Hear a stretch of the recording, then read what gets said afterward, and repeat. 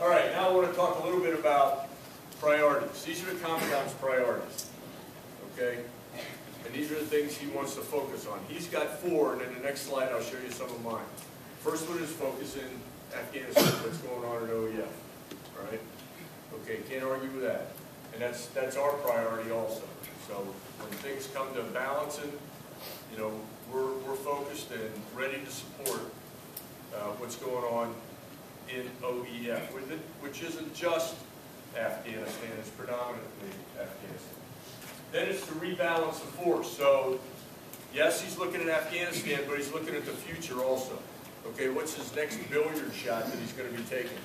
And he has to make sure that we're balanced, we get the right equipment, and that we are that middleweight force that he talks about and you know, tells Congress about, and tells the President about, and tells the Secretary about. Okay? Part of that's that closer alignment to the active component. You know, the better we can get aligned, the better we can support each other through communications or actually proximity where we're located is good. Education and training, very, very important, especially when you're drawing down. Okay, we need individuals that are trained so when we grow again, and we never know when that's going to occur, that we've got a cadre of folks that are educated in what's going on.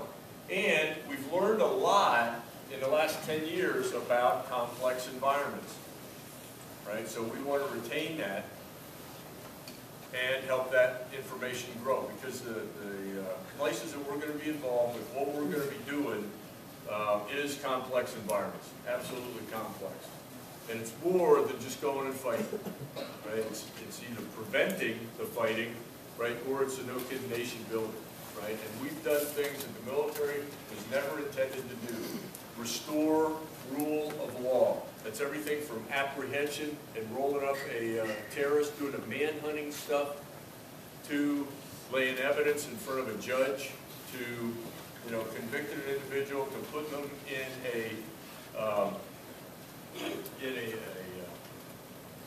like a penal institution that, in which that they can track their prisoners. Okay, I mean, we're working both Iraq and Afghanistan, and it's questionable, more than questionable, as to whether they can track who they have in detention. So the education is real important, and of course in the reserves, we got reserves spread across our country, 183 sites in 48 states, Puerto Rico and San Diego.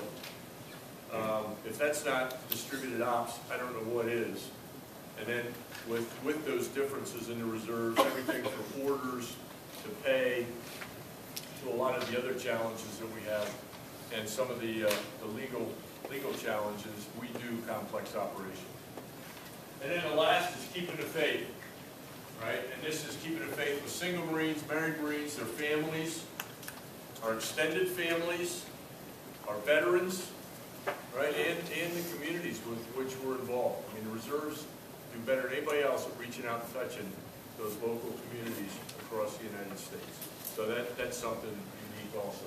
And we carry the Commandant's message to those states and to those various speaking engagements where we send color guards, funerals, etc. That's very, very special about the reserves. Next slide.